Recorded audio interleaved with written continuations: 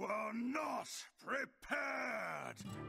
Welcome to another video, guys. Today we're gonna talk about the expected future nerfs in Alterac Valley. It's been a while since the last patch, and the meta really does seem very polarized, so I do believe we should be seeing a nerf wave pretty soon. And it should be pretty big. It would be awesome if you drop a like and a subscribe to the channel if you still haven't, but now let's check out what the future nerfs might be.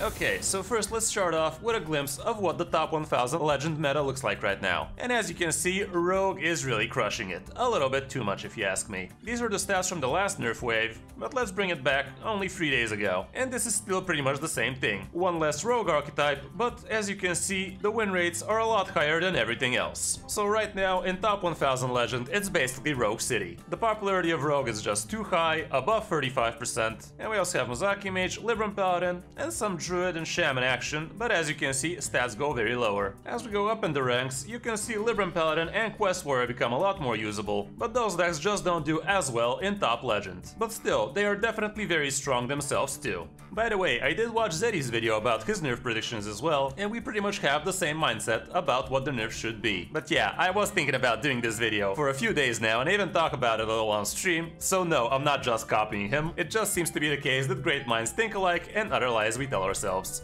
Anyway, the first card on the nerf list has to be Wild Pognull. Like, this card is just busted in the state it is currently. Like, we did not expect this to be this strong, but getting a couple of these down to 0 mana as soon as turn 1, like, that is just insane. It is way too consistent, it is way too good, and you gotta realize there's a problem in the game if Secret Passage turn 1 do nothing is actually a solid play. Like, what is that? It's just too good, it's very reactive, and it's very aggressive as well, because how can you deal with a couple of these as soon as turn 2 or even turn 3, like, it's just too good. And that's not even half of it. Like, normally when you drop the Wild Pognull, it's not even the only minion you're dropping, so it's insanely powerful, it really needs to get bumped up in the mana section, and I think 7 mana is gonna be pretty fair for this card to still remain relevant, but not as oppressive. In the end of the day, Thief Rogue is very strong because of this card, but it's not its only win condition, and it can do huge Edwin OTKs as well, so I don't think it's entirely gonna kill the deck, but it's definitely gonna drop down to popularity, which is what we're trying to do, bring some more diversity on ladder.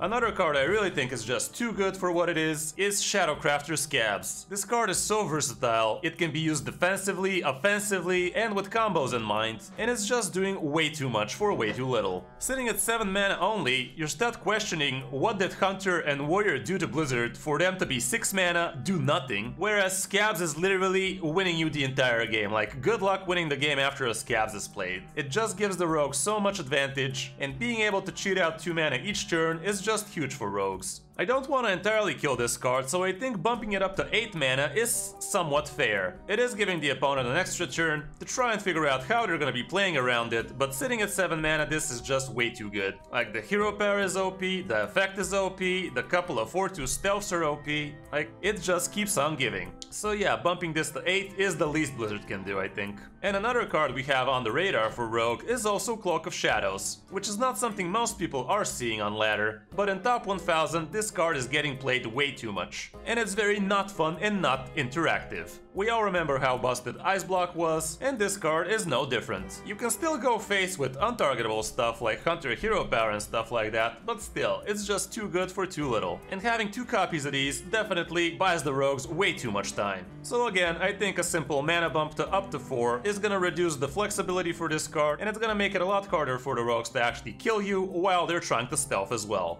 Next on the list is another very problematic card in High Legend, Mozaki. Mozaki Mage is basically the new Quest Mage, and this card seems to be too powerful for only 5 mana. As soon as the mage casts a couple of Encounters Flow and finds Mozaki, you're basically dead as soon as turn 6, and that is just very degenerate, like, seriously. It is one of the worst experiences you can be having in this game, and getting killed as soon as turn 6 from a combo deck in Standard, that is just, what is this? Even Wild wasn't that broken in some of its stages, like, seriously. I'm not sure if Mozaki Mage is the real problem or Encounters Flow, but if the devs keep on refusing to nerf the actual problem, Mozaki Mage might be in for a bump of mana up to 6, or maybe a cap to the spell power it can gain each turn.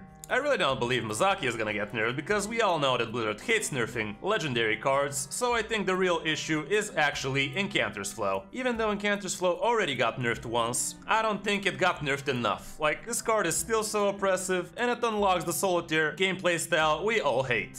Since your entire deck is consisting of spells only with a couple of minions in there, Incanter's Flow is effectively reducing the cost of your deck by 20 mana, which is absurd. And when you slap in a second Incanter's Flow, that's basically minus 40 mana. So yeah, it's really bad. I'm not sure if bumping this up to 4 mana is reasonable, but we all know what the real problem is. Spells should not get discounted below 1 mana. This has been a problem since day 1 in Hearthstone, and devs usually have been good playing around stuff like that. But for some reason, Incanter's Flow keeps dodging the bullet like there's no tomorrow. Even though they bumped it up to 3 mana, it's still too good, so I really think they need to revisit this card and either bump it to 4 mana or just deny it the possibility to reduce spells below 1. It's only a common card, so don't worry Blizz, we're not getting that much out of the whole deal. Next up we have Lightforced Carol, which is another insanely OP hero card, which gets auto-included in every single Paladin archetype. Getting a 2/5 weapon that literally never loses charges, slashing all of the damage taken to your face by half, and having a Blessing of Kings on demand from your hero power is just way too much. I did talk about this card on my last nerf prediction, and somehow Carol actually dodged those nerfs, even though the wave was pretty huge. Paladin did get his Alliance Bannerman nerfed, which was the biggest joke in terms of nerfs ever, and again, it's just a freaking common card, so yeah, thanks a lot for that, Blizz. Iron Deep Trog also got nerfed, but it wasn't only because of Paladin. But I really think Carol is actually the real problem here. Libram Paladin was a strong archetype before the new expansion, and now it's even stronger, in lower ranks at least, but you can even see it in Top Legend as well. I really think this is one of the strongest hero cards out there, and it just needs to get toned down a bit, costing 8 mana at least. It is gonna give Paladins a little bit of a more awkward turn 7, because on turn 8 they can also be playing Varian, so now they're gonna have to choose between him and Lightforced Carol. And again, the choice is gonna be pretty simple, isn't it? Now let's talk about Warrior, which has been doing way too good for way too long. Quest Pirate Warrior has been dominating the lower ranks, and it's one of the most consistent and simple decks to reach Legend with. The quest literally tells you to play your cards, which you already wanted to play, and you get hugely rewarded for doing so. It really doesn't take too much to complete this quest, and it just feels too oppressive and too strong. Playing 8 pirates in Standard is not so hard, and in Wild it's even easier, because you have a ton of 1-drop pirates in there. We all know that Wild is also plagued by Pirate Warrior, so I think if you want to shoot both decks, Raid the Docks should require you to play 3 pirates on each step, or at least on step 2 you also need to be playing 3 pirates. Cause right now, in Wild you can basically curve this out as soon as turn 5. Whereas in Standard, turn 6 or turn 7 is usually where you get it. I know it's a legendary card, but at least it's not from the new set, so please do something about it, Blizz.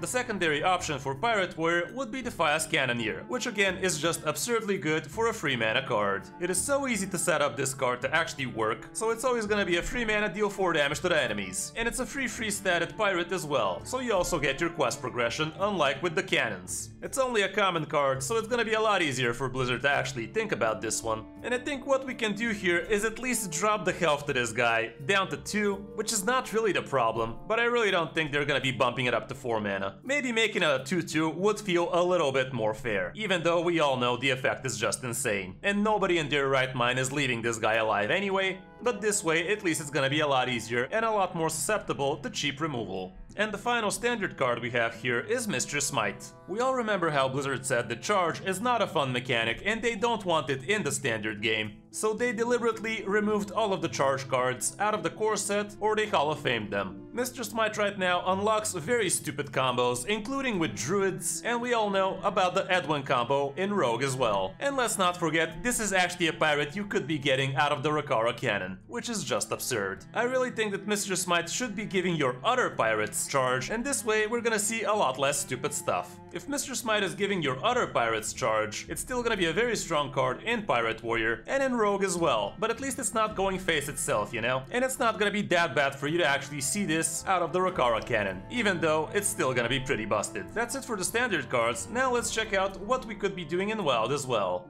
One of the most obvious problems in Wild right now is Sorcerer's Apprentice, which is basically the same problem like Incanter's Flow. Sorcerer's Apprentice has been a part of the most degenerate combos in Wild for the longest time, and like I said, I really think it's wrong for cards to be getting discounted below 1 mana, because it just unlocks so much stupid stuff. The simple solution here would be for the text to change from your spells cost 1 less to give your other beasts +1 attack. I know, whatever. But yeah, obviously it should state do not reduce below 1 mana. It's still gonna be somewhat playable, but it's not gonna allow that many uninteractive decks to be plaguing Wild. We already talked about Pirate Warrior and Raid the Docks and Defias Cannoneer, so if some of those changes happen, I think this is gonna help Wild as well, so no need to talk about Pirate Warrior again in Wild. And the last card on the list, I gotta be honest, I really didn't think about this nerf, but I really like what Zeddy proposed here. Quest Hunter is the 3rd most oppressive deck in Wild right now, and Rapid Fire is the main reason for that, because it just does too much. It's literally 2 cards that complete both your steps on the quest, and they're insanely good even after you finish your quest too.